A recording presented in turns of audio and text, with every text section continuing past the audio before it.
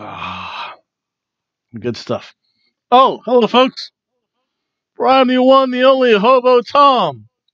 And you are joining me tonight. And I have to make a new graphic for this eventually. But this is my Red Wine and Pizza Smackdown show. Eventually, probably in about a month, I'll be live streaming this. It'll be a little bit better that way. Because I'll be back to live streaming. It's my day in the Hobo jail will be done and over with. Tonight, Red Wine is brought to you by Lindemans. Ooh, a Merlot. That's good. I just like to do that. I wish they would pay me. That would be good. I could skip a whole bunch of stuff then. And not feel freaking dead, butt rank tired.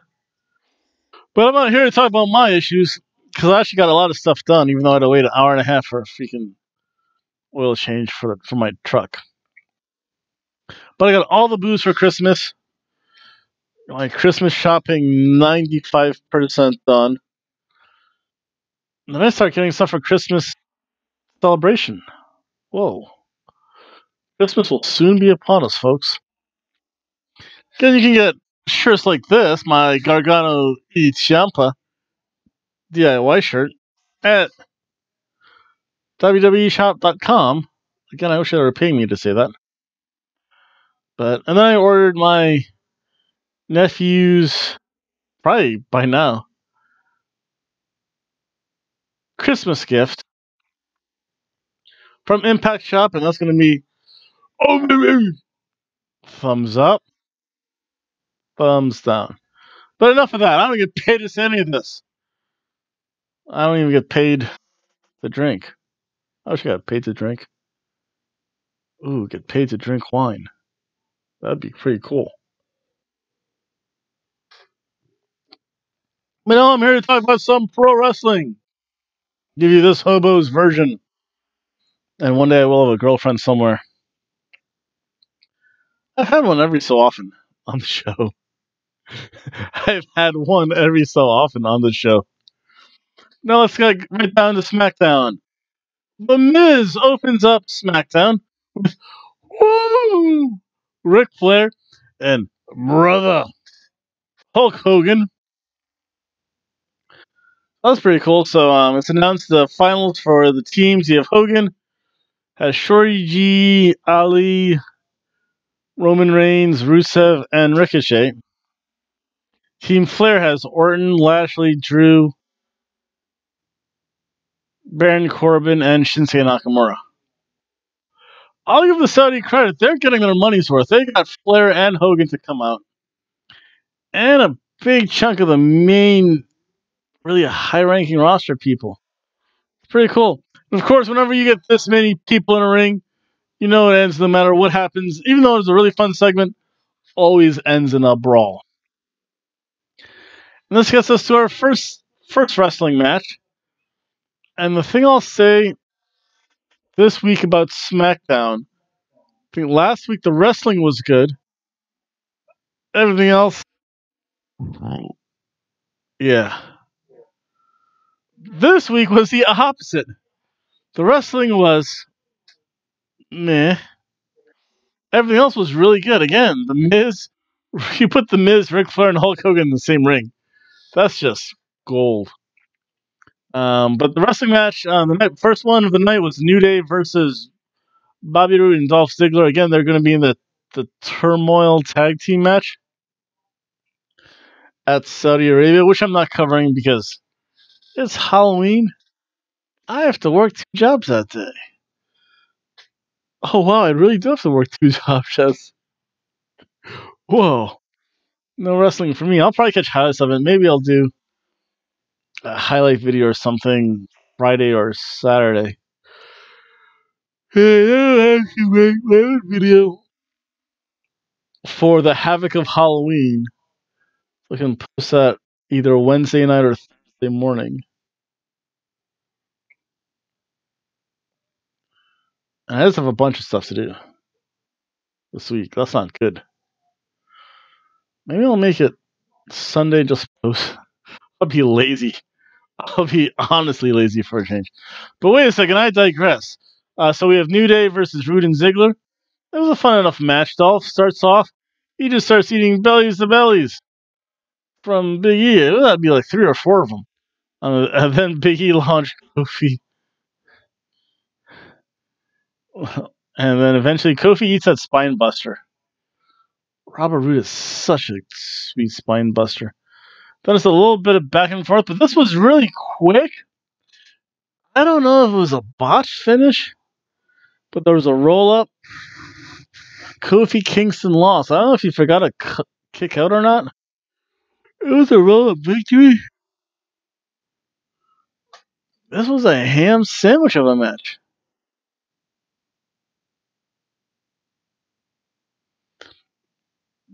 Dolph Ziggler and Robert Roode won. Then to fill in the time, they just had all the heels show up. They had the other, they had the Revival show up. And they started beating them up. Of course, once the Revival shows up, then Heavy Machinery shows up. Otis with that headbutt. Otis had such a leisurely jog to the ring. That was funny. That headbutt, ooh, I don't know. That's up there with the Samoan headbutt and the Scottish headbutt. That looked nasty. Then there was a little Braun and Tyson Fury recap, which was good. Then Lacey Evans versus Cameron Connors. She's like, Lacey's like, I don't need this nonsense. Just, I'm going home. I'm gonna go home to have my glass of red wine.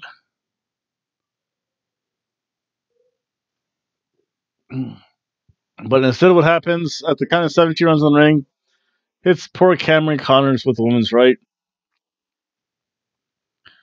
Really, Lacey Evans is this much of a monster? WWE, thumbs down. This was a piece of toast.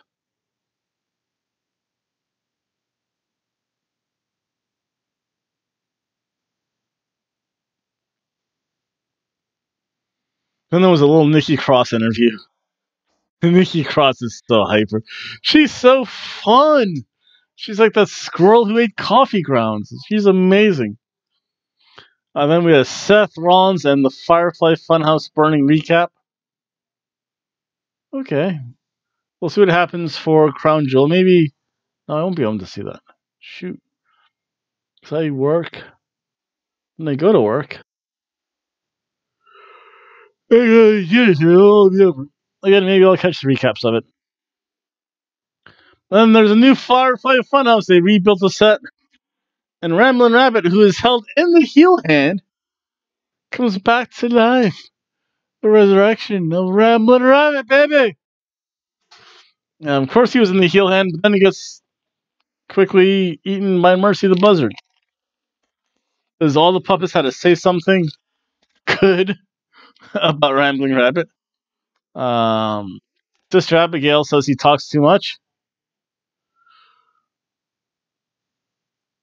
Huskus the Pig says he introduced him to carrot cake. And Mercy the Buzzard said he tasted good. So, again, being held in the heel hand helped. Because Ramblin' Rabbit has 9 lives. You can't see, but my little kitty cat down there is taking her nap. She's long too. She got 2 outside times. And she got a lot of time to nap with me, some playtime with me, fresh food, and a whole bunch of pets and belly rubs. And she had some sunny time. So that's always good. Then the next match, it was Drew Gulak versus Kalisto, which could have been really good. Drew Gulak went back to his PowerPoint presentation. This time he was going to do the 345 slides on how Braun Strowman could lose. First one is Braun Strowman getting punched in the face. Makes sense. Then Kalisto punches him in the face. This match actually would have been pretty good because again you do have the classic clash of styles. Styles make fights. And Gulak, he went for the torture rack really soon. Braun shows up. Gulak suffers under distracted wrestler syndrome. Kalisto, Selena Del Sol's him. Poor Drew Gulak loses and gets power slammed not once, but because the crowd wanted it, one more time. One more time. Got power slammed the second time. Poor Drew Gulak. This was after Kalisto picks up the legitimate victory. Kalisto wins. Does nothing for really each. Oh, this is a hand. This is a can of soup match.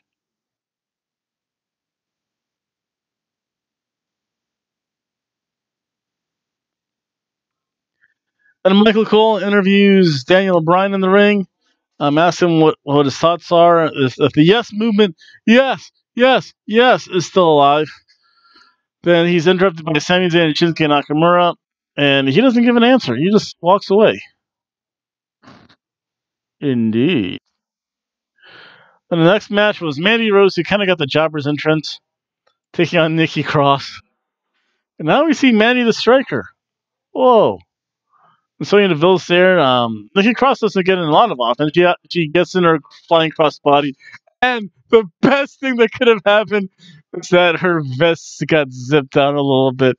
And then we could see some of that sparkle forest green snakeskin lacework sports bra. We saw Nikki Cross's sports bra. That's the highlight of this match, folks. Sasha Banks and Bayley were at ringside. Yeah, they didn't add much to it. Bayley has like new eyeshadow. She has that, I guess, the Egyptian look going, where it's like painted all around the eye and like in a little bit this area. I don't know.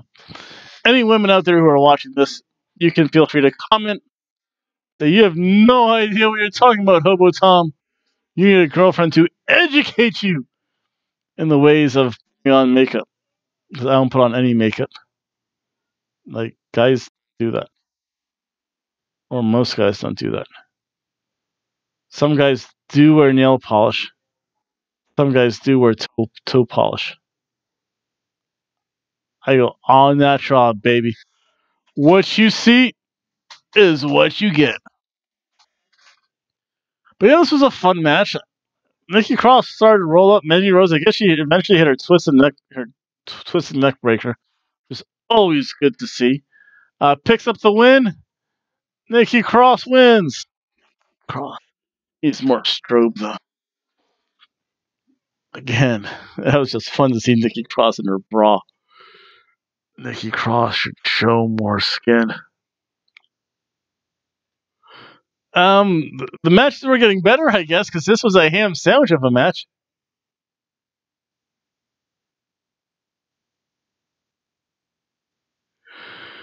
And then there's a showing of the WWE floats in Saudi Arabia. Cain Velasquez is backstage because Cain Velasquez and Rey Mysterio give an interview. Brock's backstage. He destroys poor Dominic. He gets beat up again. Eventually, they come back, and Dominic's in the trainer's office. They just look like they put up some cubicle walls. And as he's getting attended to, Brock comes in. It throws a garbage can at everyone. That was funny. Rey Mysterio jumps on Brock Lesnar. He F5s him into said cubicle wall. F5s Cain Velasquez onto Dominic. Cain Velasquez is obviously upset. Says stuff in Spanish and English. I didn't catch most of it, but it was good stuff though. And then in the main event of the evening, we have Cesaro, Shinsuke Nakamura, and King Corbin taking on Shorty G, Ali, and Roman Reigns. My question to you, the YouTube audience, doesn't that Shorty G shirt looked like just a recolored Bonafide G shirt. They reuse that because the font seems really the same. I don't know, it just might be me. Of course, whenever you get 6 people in the ring, there's always a brawl to start off everything. It was kind of a fun match. For the most part, the faces really control the match, which makes sense. I don't know what's going to happen at Crown Jewel. It's such a wild card, especially knowing that Monday Night Raw's coming up still. Sammy does act as a distraction. Ali, he's there just to get beat up. They give Shorty G, Chad Gable, the hot tag. Let him get in a lot of offense too. They're good with that. He gets in his licks against Cesaro for a little bit. King Corbin and Shinsuke. Cesaro eventually does catch him. Also, Roman Reigns gets the hot tag. Roman Reigns gets caught by Cesaro. Cesaro's strong as anything, man. He's awesome.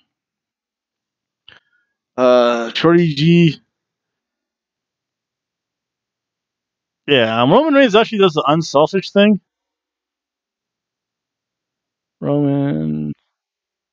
Yeah, something. Yeah, but for the most part, Roman does the unselfish thing. He tags in Ali. He does the splash. Ali picks up the win. The good guys win. And I'll tell you what, this was a fun match. The brawl was fun. The parts of the match was fun. This is a good cheeseburger match.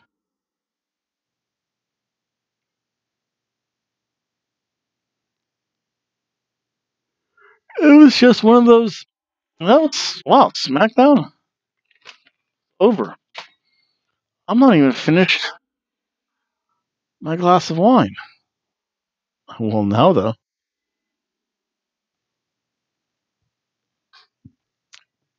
Overall, SmackDown, it was a ham sandwich of a show.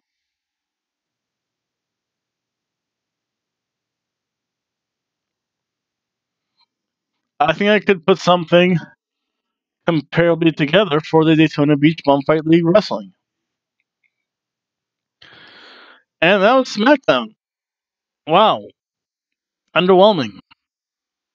I miss Impact already. Well, I have to go to work tomorrow. I have to go Hobo tonight. Need, I think,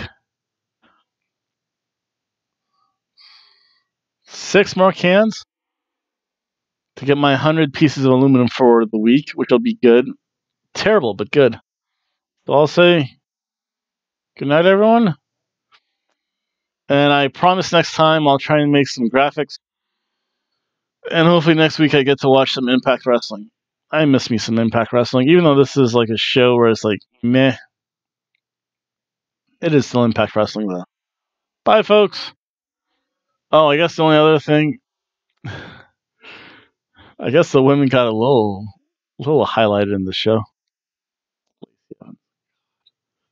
Maybe she did had to swallow to get rumors spread by Boo Sonya Deville. Boo, Boo Sonya. You're the one who needs to go back to NXT. Well, you and Lacey Evans. Bye.